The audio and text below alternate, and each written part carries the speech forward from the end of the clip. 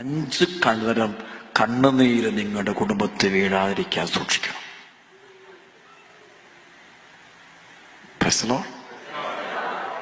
കണ്ണുനീര് 5 തരം കണ്ണുനീര് ഒരു വീട്ടിൽ വീണാൽ, അല്ല ഒരുവന്റെ മേൽ വീണാൽ അത് പോവും. ഒന്നാമത്തെ കണ്ണുനീര്, മാതാപിതാക്കളുടെ കണ്ണുനീര് വീഴരുത്. പ്രഭാഷകന്റെ പുസ്തകം 3-ാം അധ്യായം മുഴുവൻ പോയി ധ്യാനിക്കുക. ഞാൻ വായിക്കുന്നില്ല, സമയമില്ലാത്തതുകൊണ്ട്.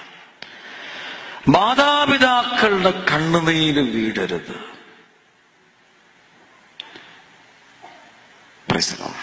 ചില മക്കൾ അപ്പനമ്മയെ പീഡിപ്പിക്കാറുണ്ട്. വിദേശ രാജ്യം കഴിഞ്ഞ ഒരു കുറച്ച് ദിവസം മുമ്പ്, ഒരു 2 മാസം കഴിഞ്ഞില്ല, ഒരു ഇവിടുന്ന് ഉള്ള ഒരാൾ എന്നെ വിളിച്ച് പ്രാർത്ഥന മേടിക്കാൻ വേണ്ടി ഒരു കുടുംബം വിളിച്ചു. അപ്പൊ അങ്ങ് പറഞ്ഞു വരുമ്പോ എനിക്കറിയാം, അച്ഛാ എന്റെ അമ്മ കഴിഞ്ഞ് എനിക്ക് മരിച്ചുപോയി, എനിക്ക് നാട്ടിലോട്ട് വരാൻ പറ്റിയില്ല, കരയാ ഭയങ്കര. ഒന്നും വേണ്ടിയില്ല, നാട്ടിൽ കേട്ടു.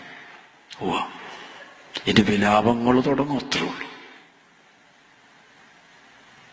ജോലിയെ ബാധിക്കും. വേറെ ഏത് കാര്യത്തിനും ഏത് നാട്ടിലൂടെയും തേനേപാല നടക്കാൻ ഇഷ്ടം പോലെ അവധിയെടുക്കും. പക്ഷേ സ്വന്തം അമ്മയെ അടക്കാൻ നേരമില്ല. അതിന് കണക്കുണ്ട്. മാതാപിതാക്കളുടെ കണ്ണുനീര്, അപ്പന്റെ കണ്ണുനീര്. എന്റെ ധ്യാന ശുശ്രൂഷ ജീവിതത്തില് എന്റെ മനസ്സിനെ വേദനിപ്പിച്ചൊരു സംഭവം പറയും. ഒരിക്കലും അമ്മ വന്നിട്ട് എന്റെ അടുത്ത്, അച്ഛാ എന്റെ മരുമകൾ എന്നെ ഒരുപാട് പീഡിപ്പിക്കുക, എന്റെ മകനും മരുമകളും കൂടെ ഒരുമിച്ച് കൂടി എന്നെ വല്ലാണ്ട് പീഡിപ്പിക്കുക, അച്ഛൻ എന്നെ എവിടെയെങ്കിലും ഒരു ആശ്രമത്തിലാക്കാവും, ഞാൻ എന്ത് കരയുക. അപ്പൊ ഞാൻ പറഞ്ഞു, അമ്മ നിങ്ങൾ ഞാൻ പറയാം, അമ്മച്ചി ഇങ്ങനെ കരുതരുത്, മക്കള് അവരിങ്ങനെ ചെറുപ്പക്കാർ, അവരുടേതായ ആ ശൈലികൾ, അവരുടെ രീതികളൊക്കെ ഉണ്ട്, അവർ പുതിയ ലോകത്തുള്ള, അതൊന്നും അമ്മയൊക്കെ ഒന്ന് മനസ്സിലാക്കണം, അമ്മച്ച സഹിച്ച് ക്ഷമിച്ചൊക്കെ നിന്ന് എന്നൊക്കെ പറഞ്ഞ് ഞാൻ ഇത്ര സ്നേഹത്തോടൊക്കെ പെട്ടെന്ന് തിരക്കിനിടയ്ക്ക് ഞാൻ പറയാം. അപ്പൊ ഇടയ്ക്കിടയ്ക്ക് അമ്മ പറഞ്ഞു, അല്ലച്ച അങ്ങനെ അല്ലച്ച, ഇത് പ്രശ്നമാ, എന്നെ അവർക്ക് വേണ്ടഞ്ഞിട്ട് അച്ഛ പറഞ്ഞു. അമ്മച്ചിയുടെ തോന്നല അത്, മക്കൾക്ക് അമ്മയെ ഇല്ലാതെ അങ്ങനെ പറ്റുമോ അമ്മ, അങ്ങനെ സംഭവിക്കില്ല അമ്മ പറ. അമ്മയോട് പറഞ്ഞു, നോ. അമ്മ പോയപ്പോൾ എന്റെ ഉള്ളിൽ പരിശുദ്ധമെന്ന് പറഞ്ഞു, ആരമ്മ വേദനിച്ചാ പോയത് കേട്ടോ.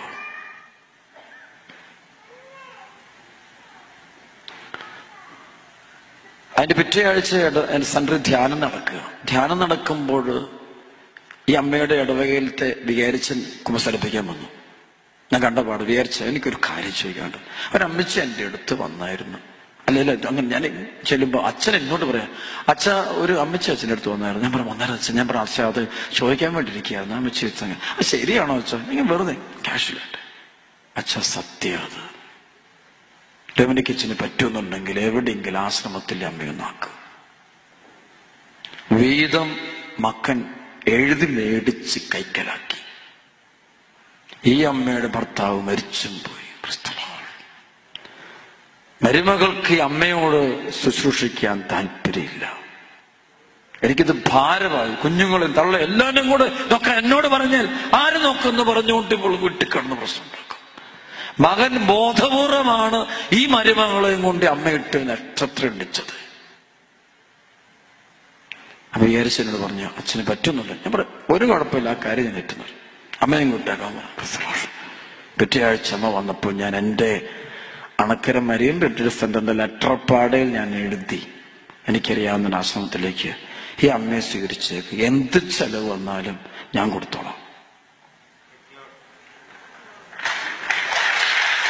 ഇപ്പൊ അമ്മ എന്റെ സംരക്ഷണത്തിൽ ആശ്രമത്തിൽ കഴിയുന്നുണ്ട്. ഇനി ആ വീട്ടില് ബാബലോണിന്റെ വിലാപം ഉണ്ടാകും. ഇതുപോലെ അപ്പന്മാര് വേദനിക്കുന്ന കുടുംബങ്ങളുണ്ട്. മാതാപിതാക്കൾക്ക് അവസാനം കിട്ടാൻ ആഗ്രഹിക്കുന്നത് നിങ്ങളുടെ പണമല്ല, നിങ്ങളുടെ ഒരു നല്ല വാക്ക്, ഒരു സ്നേഹം, അമ്മേ എന്നൊരു വിളി. കഴിഞ്ഞ നാളുകൾ ഞാൻ യൂറോപ്പിൽ ചെന്നപ്പോൾ ഒരു കുടുംബം എനിക്ക് സങ്കടം വന്നു. ഇവളും നല്ല ശമ്പളമുണ്ട്, അവനുണ്ട് ഒരു 5 ലക്ഷം രൂപ എങ്കിലും ഇന്ത്യൻ കറൻസി ശമ്പളം പെർ മന്ത് ഉണ്ട്, അവക്കുണ്ട് ഒരു 4 ലക്ഷം രൂപയ്ക്ക് മുകളിൽ ശമ്പളമുണ്ട്. കല്യാണം കേട്ട് 15 വർഷമായി. ഇപ്പൊ മോക്കൊരു രോഗം പിടിപെട്ട് അവക്ക് ശരീരത്തിൽ ഒരു സ്കിൻ ഡിസീസ് പ്രത്യേകം വന്നിട്ട്, എക്സിമ പോലല്ല, വേറെ പ്രത്യേക രീതിയില്ല, ഈ ഒരു പ്രത്യേക സ്പോട്ട്. അപ്പൊ ഇത് വന്നിട്ട് കൊച്ചിന് എന്ന് അസുഖമാണ്. ഇത് വന്നപ്പോ ഇങ്ങനെ പ്രാർത്ഥിച്ചുകൊണ്ടിരിക്കും, ഈ കുഞ്ഞിന് വേണ്ടി പ്രാർത്ഥിച്ചു, രോഗശാന്തി പ്രാർത്ഥനയ്ക്ക് വന്നു. അപ്പൊ ഞാനിങ്ങനെ പ്രാർത്ഥിച്ചിരിക്കും, പെട്ടെന്ന് പരിശുദ്ധന്ന് പറഞ്ഞു, ഇവളോട് ചോദിക്ക്, നിന്റെ അതായത് ഇവന്റെ അമ്മയെ കാണിച്ചെന്ന്, ഇവന്റെ അമ്മ നിന്റെ അത് ഇവളോട് അമ്മായിമ്മയെ കാണിക്കുന്നുണ്ടല്ലോ, എന്താ മോളെ എന്ന് ഞങ്ങൾക്ക് ചോദിച്ചപ്പോ അമ്മത്തേക്ക് ഇത് ഞങ്ങൾ അമ്മയ്ക്ക് ഞങ്ങൾ പണം മാത്രം മതി, അമ്മയ്ക്ക് കാശ് മതി, അമ്മയ്ക്ക് വേറൊന്നും വേണ്ട, ഇവിടുത്തെ പൈസ ഞങ്ങൾ കഷ്ടപ്പെട്ടുണ്ടാക്കുന്ന പണം മുഴുവനും അനിയന് കൊടുക്കണം, അവിടെ കൊടുക്കും, ഇവിടെ കൊടുക്കും. ഞാൻ നിർത്ത്, നീ വായുടെ നിർത്ത്. നീ അമ്മയും തമ്മിൽ സംസാരിച്ചിട്ട് എത്ര വർഷം? 15 വർഷം. എന്റെ പൊന്നുമോളെ, യേശുവിന്റെ നാമത്തിൽ ഞാനല്ല, ഏത് ഗിഫ്റ്റുള്ള അച്ഛൻ നിന്റെ കുഞ്ഞിന്റെ തലയെ കവിച്ച് പ്രാർത്ഥിച്ചാലും നിന്റെ കുഞ്ഞ് സുഖപ്പെടില്ല. കാരണം ദൈവം കൂടെ നിരൂപിക്കാതെ രോഗശാന്തി പ്രതീക്ഷിക്കേണ്ട. ഒരച്ഛൻ തീരുമാനിച്ചാലും രോഗശാന്തി ഉണ്ടാകില്ല, ദൈവം കൂടെ നിരൂപിക്കണം. അച്ഛനിറങ്ങിക്കൊണ്ട് കാര്യമൊന്നുമില്ല. അതുകൊണ്ട് നീ ആദ്യം നിന്റെ അമ്മയോട് വിളിച്ച് മാപ്പോറെ ക്ഷമ ചോദിക്കണം. അച്ഛാ, ഞാൻ ഇന്ന് രാത്രി നിങ്ങൾ രണ്ടുപേരും വിളിച്ച് പറഞ്ഞിട്ട് നാളെ വാ, എന്നിട്ട് ഞാൻ കുഞ്ഞിന് വേണ്ടി പ്രാർത്ഥിക്കാം. പൊക്കോളാൻ പറഞ്ഞു. ആളന്നപ്പോളെ പോകും. ഞാൻ കെറ്റോട്ടടിച്ചു. അന്ന് വൈകിട്ട് പോയി ഇവള് വിളിച്ചു. ഞാൻ പറഞ്ഞു, നീ വിളിച്ച ആദ്യം പറയണം അമ്മേ എന്നോട് ക്ഷമിക്കണം, വേറൊന്നും പറയാം, എന്റെ ഭാഗത്തെ തെറ്റെന്നീ പറയാൻ പറഞ്ഞു. അങ്ങനെ തന്നെ പറഞ്ഞു. അങ്ങനെ ഇവള് വിളിച്ചിട്ട് അമ്മേ സോറി എന്ന് പറയും. അപ്പുറത്തൊന്നൊരു കരച്ചില്ല. അപ്പൊ അമ്മ പറയും, മോളെ നിന്റെ ഒരു അമ്മേന്നൊരു വിളി കേൾക്ക, ഞാൻ അത്ര നാളായി ഞാനിങ്ങനെ നോക്കിയിരിക്കുന്നു. ഒറ്റ കരച്ചില്ല അമ്മ. ആണ്ട് പറയും, മോളെ നിന്റെ ഭാഗത്തല്ലടി തെറ്റെന്റെ ഭാഗത്ത്. ഞാൻ നിന്നെ വേണ്ട പോലെ. അമ്മ ഇങ്ങോട്ട് പറയും, ഇവള് കരയാൻ തുടങ്ങി, വാവിട്ട് കരയാൻ തുടങ്ങി. പിറ്റേ ദിവസം ഈ കുഞ്ഞും അമ്മയും അപ്പൻ ഇവർ 3 പേരും കൂടെ എൻ്റെ അടുത്ത് വന്നു. സ്വീഡനിലുണ്ടായൊരു സംഭവം, ഒരു മലയാളി കുടുംബം. പിറ്റേ ദിവസം ആ കുഞ്ഞിന്റെ ശരീരത്തിൽ സൗഖ്യം സംഭവിച്ചു. പിറ്റേ ദിവസം ആ കുഞ്ഞിന്റെ ശരീരത്തിൽ സൗഖ്യം സംഭവിച്ചു. ഇവിടെ ഇരിപ്പുണ്ട് വലിയ ആളുകളായിപ്പോ. ഞങ്ങൾ അമേരിക്കയിലെ യൂസ്ഫുള്ളായി തീർന്നു. പിന്നെ അപ്പനും അമ്മയ്ക്കൊന്നും ഒരു വിലയില്ലാതെ കൊടുക്കാത്ത മക്കള് കാണും. മക്കളെ വിലാപം ഉറപ്പ.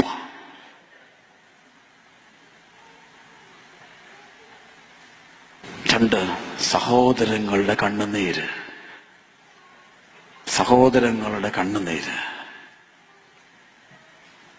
മരുമക്കളുടെ കണ്ണുനീര് കുടുംബത്തെ വീണേക്കരുത്.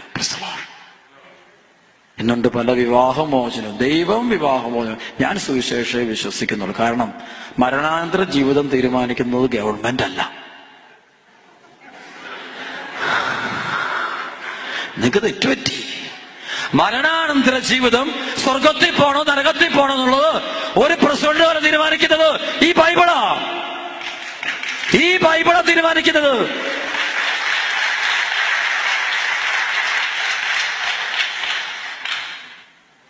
Am I right or not? Yes or no? Yes or no? Yes. Yes, praise the Lord. മരിക്കുന്ന നിമിഷം വരെയുള്ള തീരുമാനമേ മറ്റുള്ളവർക്ക് എടുക്കാൻ പറ്റുള്ളൂ. പക്ഷെ ഇതിനു ശേഷം സ്വർഗമോ നരകമോ ആ തീരുമാനിക്കുന്നത് ഈ വചനം തന്നെയാ.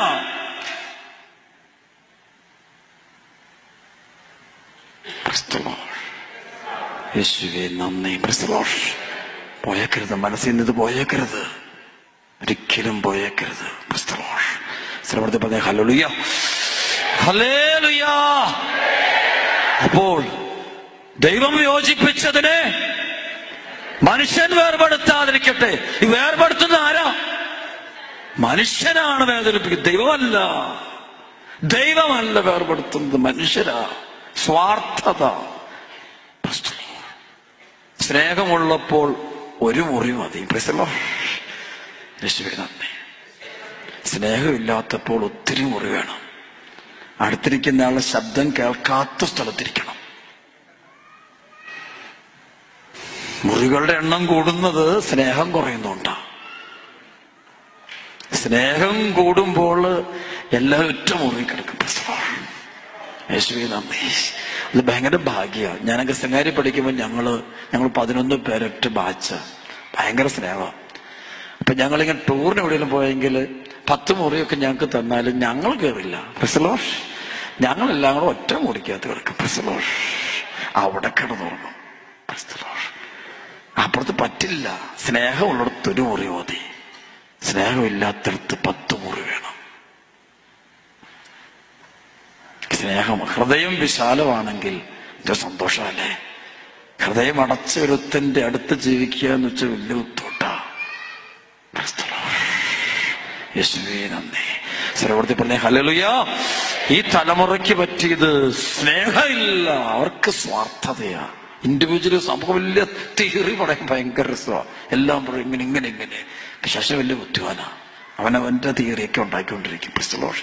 ഒന്നും കേൾക്കരുത്. എന്നും ഓർത്തോണം, മരണാനന്തരം ഒരു ജീവിതം തീരുമാനിക്കുന്നത് ഈ ബൈബിളാ, യേശുവിന്റെ വചനമാ. ക്രിസ്തുലോഷ്. വേറെ ആർക്കും ഈ നിയമമാണ്. ക്രിസ്തുലോഷ്. ദ ലോ ഓഫ് ദൈവത്തിന്റെ നിയമം. സർവ്വത്തിൽ പറയാം ഹല്ലേലൂയ. അവർക്ക് പറഞ്ഞ ഹല്ലേലൂയ. സ്തുതിക്കട്ടെ. Hallelujah, hallelujah. കൈകൾ അടിച്ച് കർത്താവ് നന്ദി പറയട്ടെ. Praise the Lord. ചില കുടുംബങ്ങളിൽ സഹോദരങ്ങളുടെ കണ്ണുനീര് കിടപ്പുണ്ട്. അതുങ്ങൾ വീട്ടിൽ കിടന്ന് നക്ഷത്രമുണ്ട്. മോളെ ഒന്ന് കല്യാണം കഴിപ്പിക്കാൻ, പഠിപ്പിക്കാൻ. നോക്ക. എനിക്കറിയേണ്ട ആവശ്യമില്ല. അത് അവരുടെ കാര്യം അവരും നോക്കണം.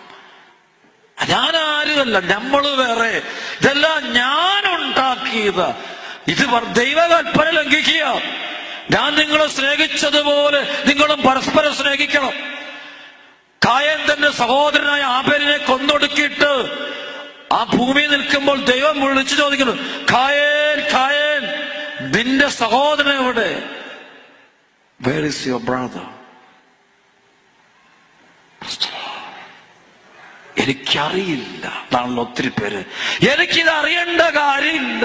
അവരുടെ നിലവിളിയോ അവരുടെ കുടുംബത്തിലുള്ള മക്കളുടെ നിലവിളിയോ അതൊന്നും എനിക്ക് ബാധകമല്ല. എനിക്കാകെ ബാധകം എന്റെ കാര്യം. എന്റെ ദേഹത്ത് വേദന ഉണ്ടാകുന്നുണ്ടോ, എനിക്ക് അസുഖമുണ്ടോ, എന്റെ കാര്യം മാത്രം. യേശുവേ നന്ദി. ഉറക്കെ പറഞ്ഞേ ഹല്ലേലൂയ. നല്ല ഗൗരവമുള്ള കാര്യം ശ്രദ്ധിച്ച് കേൾക്കണം. അപ്പൊ 2 സഹോദരന്റെ സഹോദരിയുടെ മരുമക്കളുടെ കണ്ണുനീര്. Praise the Lord. അടുത്തത് മക്കളുടെ കണ്ണുനീര്. Praise the Lord. പിഞ്ചു കുഞ്ഞുങ്ങളുടെ കണ്ണുനീര്. അതാണ് ഈ ജ്ഞാനത്തിന്റെ പുസ്തകത്തിൽ പറഞ്ഞുകൊണ്ട് ഈ ശിശുക്കളെ വധിച്ച മാതാപിതാക്കൾ, ഈ ശിശുക്കളുടെ കണ്ണുനീര് ഭയങ്കര പവറാന്ന് പറയുന്നത്. ബോധപൂർവം നടത്തുന്ന അബോർഷനുകളെല്ലാം ഭയങ്കരമായ ഒരു വിലാപങ്ങൾ. അത് ദൈവകൽപ്പനയുടെ ലംഘനം. അത് മക്കളുടെ കണ്ണ്. ചില മാതാപിതാക്കളുണ്ട് മക്കളോട് അവഗണന കാണിക്കും, മക്കളെ തകർക്കും, മക്കളെ സ്നേഹിക്കില്ല, അവരെ പീഡിപ്പിക്കും, തരംതിരിവ് കാണിക്കും. ഒരുത്തിനോട് സ്നേഹം, ഒരുത്തിനോട് താല്പര്യമില്ല. അല്ല, ഓരോ രീതിയിൽ അവരെ മുറിപ്പെടുത്തും. അവർക്ക് ഈശോയെ കൊടുക്കില്ല. അവർക്ക് വേറെ രീതിയിലാണ്, മുഴുവൻ രീതിയാണ്. ഇന്ന് മാതാപിതാക്കൾക്ക് ഒറ്റ കാര്യത്തിൽ അസ്വസ്ഥതയുള്ളൂ, അത് കുഞ്ഞുങ്ങളുടെ വിദ്യാഭ്യാസം. അല്ലാതെ അതുങ്ങൾ ദൈവത്തെ ആരാധിക്കണമെന്നോ, പ്രസലോഷ് അവർ വിശുദ്ധനായിത്തീരണമെന്നോ, വിശുദ്ധിയായിത്തീരണം, അതൊന്നും അവർക്കില്ല. അവർക്ക് അത് എന്റെ അഡ്രസ്, എന്റെ വലിപ്പം ഇരിക്കുന്നത് എന്റെ മക്കളുടെ വലിപ്പത്തിലാണ്. മക്കള് വലുതായില്ലെങ്കിൽ ഞാൻ ചെറുതായിപ്പോവും. അതാണ് അപ്പനമ്മമാരുടെ കുഴപ്പം. മക്കള് നന്നായിട്ട് പ്രസംഗിച്ചില്ലെങ്കിൽ ഞാൻ ചെറുതായിപ്പോവും. മക്കള് നന്നായിട്ട് ഡാൻസ് കളിച്ചില്ലെങ്കിൽ ഞാൻ ചെറുതായിപ്പോവും. മക്കൾ മക്കൾ പരീക്ഷയ്ക്ക് മാർക്ക് പറഞ്ഞാൽ ഞാൻ ചെറുതായി പോകും. അപ്പൊ എന്റെ വലിപ്പമാണിത്. കൊച്ചു പള്ളി പോവോ, പ്രാർത്ഥിക്കോ, മുസാരിക്കോ, കുർബാന സ്വീകരിക്കോ, അതൊന്നും സാരില്ല. പബ്ലിക്കിൽ അവൻ ഒന്നാമതായാൽ മതി. ദൈവത്തിന്റെ മുമ്പിൽ എത്ര ചെറുതായാലും കുഴപ്പമില്ല. പബ്ലിക്കിൽ അവൻ he should be the first. Praise the Lord. Do you follow me or not? Clear. Hallelujah. Hallelujah. Hallelujah. ഇതൊക്കെ വരുമ്പോൾ നിലവിളി ഉണ്ടാകും. ബാബിലോണിന്റെ നിലവിളി ഉണ്ടാകും. വിലാപമുണ്ട്. ഇത്തരം കുടുംബങ്ങളിൽ വിലാപങ്ങൾ ഉണ്ടാകും. ദൈവത്തെക്കാൾ ഉപരി പേര് പെരുമ പ്രശസ്തിക്ക് സ്ഥാനം കൊടുക്കുന്ന മാതാപിതാക്കളോർത്തോളം വിലാപങ്ങൾ ഉണ്ടാകും.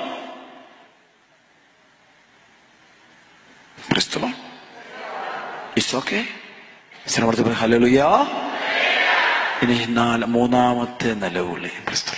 1, 2, 3. സർവ്വ യേശുവേ നന്ദി. അവർക്ക് പറഞ്ഞേ ഹല്ലേലൂയ, ഹല്ലേലൂയ. ഈ നമ്മുടെ കുഞ്ഞുങ്ങളുടെ നിലവിളി നടത്ത ഒരു കാര്യം കൂടെ വളരെ ഗൗരവമാണ്, വളരെ ഗൗരവം. എൻ്റെ അടുത്ത് വരുന്ന കേസ് വെച്ചോണ്ട ഈ കുഞ്ഞുങ്ങളെയൊക്കെ നശിപ്പിക്കുന്ന മേഖല, ദുരുപയോഗിക്കുന്ന മേഖല, ഈ മറ്റുള്ളവരുടെ ജീവിതം കളഞ്ഞാലുണ്ടല്ലോ നമ്മുടെ ജീവിതം കയറില്ല.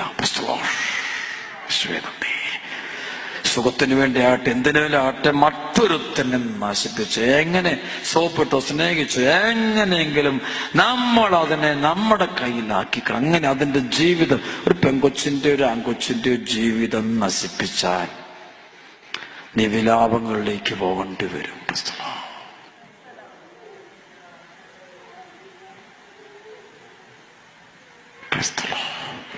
നിലവിളി ഉണ്ടാകും. ഡെഫിനിറ്റാണ്. വിലാപങ്ങളിലേക്ക് പോകേണ്ട ഒരു സർവ്വത്തിൽ പറഞ്ഞ ഹല്ലേലൂയ, സർവ്വത്തിൽ ഹല്ലേലൂയ. നാലാമത്തെ കണ്ണുനീര്. അപ്പൊ ഞാൻ ഈ കണ്ണുനീരിന്റെ പ്രത്യേകത എന്താ? ഈ കണ്ണുനീരിൽ ഏറ്റവും കൂടുതലുള്ള അംശം എന്താ? ഉപ്പിന്റെ അംശം, സോൾട്ടിന്റെ അംശം. കാരണം പ്രായമുള്ളവർക്ക് ഞാൻ ഈ പറയുന്നത് പെട്ടെന്ന്, പണ്ടൊക്കെ കേരളത്തിലെ ഈ കടകളിൽ ഉപ്പ് അവര് സൂക്ഷിച്ചിരുന്നത് ഈ കടയ്ക്ക് പുറത്തായിരിക്കും. സിമെന്റ് തറയിലായിരിക്കും. ഈ സിമെന്റ് തറയിൽ ഇത് വെച്ച് കഴിഞ്ഞാൽ കുറച്ച് കഴിയുമ്പോൾ സിമെന്റ് മുഴുവനും ദ്രവിച്ചു പോകും. ശരിയാണോ? ഇത് തന്നെയാ കണ്ണുനീര്. അത് നമ്മുടെ മേൽ വീണാൽ, നമ്മുടെ കുടുംബത്തിന്റെ മേൽ വീണാൽ അവിടം ഇളകാൻ തുടങ്ങും. അടിത്തറ ഇളകും. അപ്പന്റെ കണ്ണുനീര്, അമ്മയുടെ കണ്ണുനീര്, സഹോദരന്റെ കണ്ണുനീര്, സഹോദരന്റെ ഭാര്യയുടെ കണ്ണുനീര്, സഹോദരിയുടെ കണ്ണുനീര്, അതുപോലെ തന്നെ ഈ ഞാൻ പറഞ്ഞ മരുമക്കളുടെ കണ്ണുനീര്. വീട്ടിൽ കല്യാണം കഴിച്ച് കയറി വന്ന പെങ്കൊച്ചിന് വളരെ ബുദ്ധി ഉപയോഗിച്ചും ഒക്കെ അതിനെ ഇറക്കി അങ്ങ് വിട്ട് ഡൈവോഴ്സ് ഒക്കെ അടിച്ച് ഇതിന് പറ്റിയ ഒരു അഡ്വക്കേറ്റുമാരും ലോകത്തുണ്ട്. എന്തിനും കൂട്ടു നിൽക്കുന്നവരവസ്ഥ. ആര് നശിച്ചാലും കുഴപ്പമില്ല, ദൈവിക നിയമം ഏത് ലംഘിക്കാനും ഞാൻ റെഡിയാണെന്ന് പറയുന്ന ആൾക്കാരുണ്ട്. അത്ര തൻ്റെ ഇടോ. അപ്പോൾ ഓർത്തണം, ആ കണ്ണുനീരൊക്കെ ഉണ്ടല്ലോ ഈ കെട്ടിടത്തിന്റെ അടിത്തറ പതുക്കെ ഇളകും. ഇതാണ് ഈ വിലാപം നമ്മുടെ നാട്ടിൽ കൂടാനുള്ള കാരണങ്ങൾ. ഒന്ന് യേശുവേ നന്ദി. ഇനി നാലാമത്തെ കണ്ണുനീര്, ദരിദ്രന്റെ കണ്ണുനീര്. പാവപ്പെട്ടവന്റെ കണ്ണുനീര്. സർവ്വത്തിൽ പറയാം ഹല്ലേലൂയ. എനിക്കറിയാം, എൻ്റെ ഒരു സ്നേഹിതൻ ഒരിക്കലും ഞാനത് പരിശുദ്ധ പ്രാർത്ഥനയിലും കഴിഞ്ഞപ്പോൾ അദ്ദേഹം അച്ഛൻ ഞാൻ ഇപ്രാവശ്യം അവധിക്ക് നാട്ടിൽ പോകുമ്പോൾ, അദ്ദേഹം വേറെ രാജ്യത്താണ്, സൗത്ത് ആഫ്രിക്ക ഭാഗത്തുള്ള ജോഹന്നാസ്ബർഗിലുള്ള. ഇദ്ദേഹം നാട്ടിൽ തിരിച്ചു ചെന്നപ്പോൾ അദ്ദേഹം പറഞ്ഞു, അച്ഛൻ, ഞാൻ പറഞ്ഞു ഒരു ദിവസം വിളിച്ചതിനെ ഞാൻ പറയാം എവിടെ പോവാ? അച്ഛൻ ഞാൻ ഈ ആലപ്പുഴയ്ക്ക് അടുത്തൊരു സ്ഥലത്ത് പോവാ. എന്തിനാ പോകുന്നത്? അത് എൻ്റെ അപ്പനെ ഞങ്ങളുടെ വീട്ടിൽ പണിതുകൊണ്ടിരുന്നൊരു പാവപ്പെട്ടൊരു മനുഷ്യനെയും കുടുംബത്തെയും വല്ലാണ്ട് നശിപ്പിച്ചിട്ട് ഇറക്കി വിട്ടു. ഒന്നും കൊടുത്തില്ല, പീഡിപ്പിച്ചു. ഞങ്ങളുടെ കുടുംബം തീർന്നച്ചാ, മൊത്തം മാനസിക രോഗികളാ. അതുകൊണ്ട് ഞാൻ ഇപ്രാവശ്യം ആ വീട്ടിൽ നിന്ന് പോവുക, അവിടെ എന്താണ് ആവശ്യം എന്നുള്ളത് നോക്കി എന്തെങ്കിലും ചെയ്യാൻ പോവുക. അച്ഛന് പ്രാർത്ഥിക്കണം കേട്ടോ. അങ്ങനെ അവിടെ ചെന്നിട്ട് ഈ വീട്ടിൽ ചെന്നുവെച്ച ഒരു കൂനയ്ക്കകത്ത കഴിയുന്ന ഞാനൊരു തീരുമാനം എടുത്തു, അവർക്കൊരു വീട് വെച്ച് കൊടുക്കാൻ. അടുത്ത മോള് പ്രായമായി, അതിന്റെ കല്യാണം നടത്തി കൊടുക്കാൻ തീരുമാനിച്ചു. അതിനോട് ഞാൻ ഇപ്രാവശ്യത്തെ എൻ്റെ മുഴുവൻ പൈസയും അവരെ കൊടുക്കുക. എൻ്റെ അപ്പനും അമ്മയും കൂടെ ചെയ്തൊരു കുരുത്തക്കേട് ഞാൻ ചെയ്ത് തീർക്കാൻ പോവാ. അല്ല എന്തെങ്കിലുമൊക്കെ ചിന്തിക്കാൻ കാര്യമില്ല. അതെ, ഞങ്ങളുടെ സഹോദരങ്ങളെല്ലാം തന്നെ തല്ലിപ്പിരിഞ്ഞച്ചാ. ഒരുത്തിന് ഞങ്ങൾ പൈസ എന്തേലും കൊടുത്താലോ നശിപ്പിച്ച് കളയുള്ളൂ. ഒരുത്തൻ വീട്ടിൽ നിന്ന് കുടിച്ച് കളയുക. ആ കുടിയന്റെ ഭാര്യയ്ക്ക് രോഗമാണ്. എനിക്ക് ആ സംഭവം എല്ലാം എൻ്റെ മനസ്സിൽ ഓടി വരുന്നു. അമ്മയ്ക്ക് രോഗം വന്ന് വീട്ടില് ഇരിപ്പുണ്ട്. പ്രശ്നങ്ങൾ മുഴുവൻ പറയാം. അപ്പം മരിച്ചുപോയി. ഒരു ചരിത്രമാണ്. അപ്പൊ ഈ ദരിദ്രന്റെ കണ്ണുനീര്, പാവപ്പെട്ടവന്റെ കണ്ണുനീര്, അത് ചോര കണ്ണുനീരാണത്. നമ്മുടെയൊക്കെ വളർത്തിയ ഒത്തിരി പേരുണ്ട് മക്കള്. ഡൊമിനിക് അച്ഛൻ വിളിക്കുമ്പോൾ ഞാനൊന്നും തന്നോളം ദൈവത്തിന്റെ കൃപ ഒത്തിരിയേറെ മക്കളുടെ പാവങ്ങളുടെ നെല്ലുവിളിയുടെയും പ്രാർത്ഥനയുടെയൊക്കെയാണ്. ദരിദ്രന്റെ കണ്ണുനീര് വലിയൊരു കണ്ണുനീരാ. അഞ്ചാമത്തെ കണ്ണുനീരുണ്ട്, അത് സഭയുടെ കണ്ണുനീര്. സഭയുടെ കണ്ണുനീര്, വൈദികരുടെ കണ്ണുനീര്, സിസ്റ്റേഴ്സിന്റെ കണ്ണുനീര്, മെത്രാന്മാരുടെ കണ്ണുനീര്. സഭയിലെ ഇടവകളൊക്കെ കേരളത്തിൽ ചില വൈദികരുടെ കണ്ണുനീര്. ഒരു കഴിഞ്ഞ ആളുണ്ടായ സംഭവിച്ച സമയം ഞാൻ എടുക്കില്ല, ഇപ്പം തീർക്കും. പ്രസലോഷ് കാരണം വചനം ചെല്ലട്ടെ. പ്രസലോഷ് വചനം ചെല്ലാതെ ബാക്കി ചെന്നിട്ട് കാര്യമില്ല. ഒരച്ഛനെ ഇവർ പെട്ടെന്ന് സ്ഥലം മാറ്റിച്ചു. ഒരു ചെറിയ പ്രശ്നം വന്ന ആ അച്ഛനെ തീർത്തവര്, സത്യം പറഞ്ഞ അച്ഛൻ സൂയിസൈഡ് ചെയ്യേണ്ടതായിരുന്നു. ആ പള്ളിയിലത്തെ കപ്പിയാര് ആണ് എന്നോട് ഇതെല്ലാം പറയുന്നത്. അച്ഛന് പോകുന്ന അന്ന് രാവിലെ കുർബാന അർപ്പിക്കുമ്പോൾ, ബലിപീഠത്തുനിന്ന് കുർബാന അർപ്പിച്ചുകൊണ്ടിരിക്കുമ്പോൾ കാസയും ബിലാസയും എടുത്തിച്ച് ഇങ്ങനെ പ്രാർത്ഥിക്കുന്ന സമയത്ത് പൊടുപൊടോന്ന് അച്ഛന്റെ കണ്ണിൽ നിന്ന് കണ്ണുനീരങ്ങോട്ട് വീണു. അപ്പൊ അച്ഛന്റെ ഉടനെ ആൾക്കാരെ കിടന്ന ഈ സംഘിഞ്ഞ് വെള്ളത്തുണി എടുത്തിട്ട് അച്ഛൻ ഇങ്ങനെ കണ്ണു തുടയ്ക്കുന്നു. അപ്പൊ ഈ കപ്പിയാരിത് കണ്ടുകൊണ്ടിരിക്കുക. അവനാകെ ചങ്കതാണ്. അപ്പൊ അവനോട് കാര്യം പറഞ്ഞു. അവൻ ഓടി വന്ന് എൻ്റെ അടുത്തൊന്ന് പറഞ്ഞു, അച്ഛാ എന്നെ അച്ഛന്. ഞാൻ പറഞ്ഞു, നമ്മൾ ക്ഷമിക്കണം. ശരിയാണ്, ഓക്കെ, നിങ്ങൾ ഇത്രയും ചെയ്യും, നിങ്ങൾ ഒക്കെ പ്രശ്നം ഉണ്ടായി, ഞാൻ അംഗീകരിച്ചു. പക്ഷെ നിങ്ങളുടെ സ്വന്തം വീട്ടിലാണ് ഈ പ്രശ്നം ഉണ്ടാകുന്നെങ്കിൽ നിങ്ങൾ അങ്ങനെ ചെയ്യുമോ? സ്വന്തം മകനാണ്, മകൾക്കാണ് പ്രശ്നം ഉണ്ടാകുന്നെങ്കിൽ നിങ്ങൾ അങ്ങനെ ചെയ്യുമോ? ചെയ്യോ? അങ്ങനെ തല്ലി തല്ലി തല്ലി ചതച്ച് തീർത്ത് ഇനി അടുത്ത ജന്മത്തിൽ അച്ഛൻ തല ഉയർത്തി നടക്കരുത്. അതുപോലെ ചെയ്തു തീർക്കുമ്പോൾ ബാബിലോണിന്റെ വിലാപം അവന്റെ കുടുംബത്തിൽ ആരംഭിക്കും.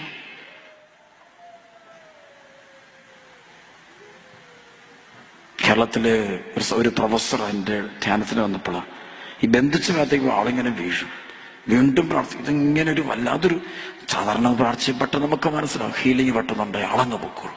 ഇതൊരു പ്രത്യേക രീതിയിൽ ഒരു സൈക്കിക്ക് പോലെ ആള് കാണിക്കുന്നത്. അപ്പൊ ഞാൻ ഇദ്ദേഹം തന്ന പേപ്പർ ഞാനങ്ങ് മാറ്റിയിട്ടായിരുന്നു. ഞാൻ പെട്ടെന്ന് ഒന്ന് കാണിക്കാൻ പറഞ്ഞു. നോക്കുമ്പോണ്ട് എഴുതി ചെയ്യുന്ന ഇദ്ദേഹത്തിന്റെ പള്ളിയിലെ കൊച്ചച്ഛൻ്റെ പ്രശ്നം വന്നപ്പോൾ ചെറിയ പ്രശ്നമോ ഓയ്യോ ആള് എഴുതിക്കുക, അച്ഛാ ഞാനിങ്ങനെ സംഭവം ഉണ്ടായി. അപ്പൊ ഞാൻ നോട്ടീസ് അടിച്ച് നാട് മുഴുവൻ പരത്തി മുഴുവൻ തീർത്ത് അച്ഛന്റെ അച്ഛനായിട്ട് 2 വർഷം 3 വർഷമേ ഉള്ളൂ, ചെറിയൊരു പ്രശ്നമുള്ളൂ. ആള് തന്നെ എഴുതി വെച്ച കാര്യം ഞാനത് കൊടുത്തു. എൻ്റെ അച്ഛ ഇതിന് ശേഷം എൻ്റെ കുടുംബം മുഴുവൻ തകരാൻ തുടങ്ങി.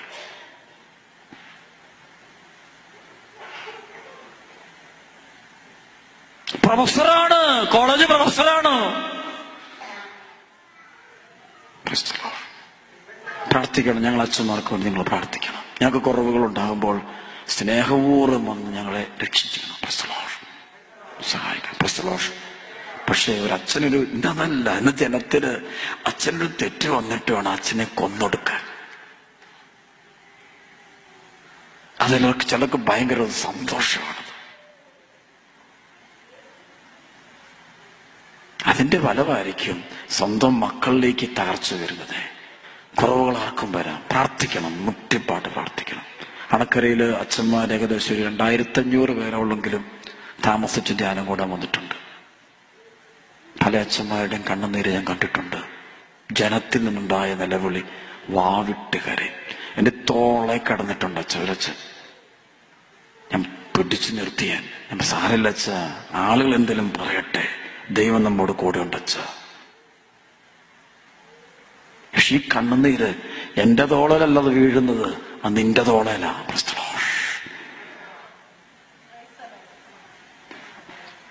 ഈ വർഷം എനിക്ക് ഒത്തിരി അച്ഛന്മാരുടെ ധ്യാനമുണ്ട്.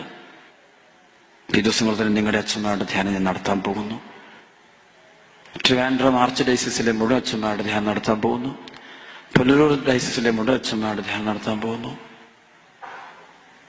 സിറോ മലങ്കരയുടെ മൊത്തത്തിലുള്ള അച്ഛന്മാരുടെ മുഴുവൻ ധ്യാനം നടത്താൻ പോകുന്നു. ഇതുകൂടാതെ എല്ലാ ധ്യാനത്തിലും അച്ഛന്മാരൊരു 30-40 പേര് അണക്കരയൊന്ന് കൂടിക്കൊണ്ടിരിക്കുകയാണ്. സമയമില്ലാത്തതുകൊണ്ട് പോകാത്ത എല്ലായിടത്തും വിളിക്കുന്നുണ്ട്. എറണാകുളത്ത് നിന്ന് വിളിച്ച്, തൃശ്ശൂരിൽ നിന്ന് വിളിച്ച്, എല്ലായിടത്തും നിന്ന് വിളിച്ചിട്ടുണ്ട്. പോകത്ത് പാവങ്ങൾ ചില സമയത്ത് ഉണ്ട്, വിഷമിക്കുന്നവരുണ്ട്. പക്ഷെ തല്ലിക്കൊല്ലരുത്.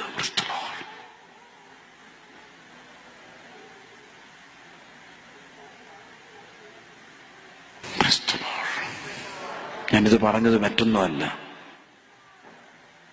ഈ ദേശത്തുള്ളവർക്ക് ബാബിലോണിന്റെ ഒരു വിലാപം ഉണ്ടാകാതിരിക്കാൻ വേണ്ടിയാണ്.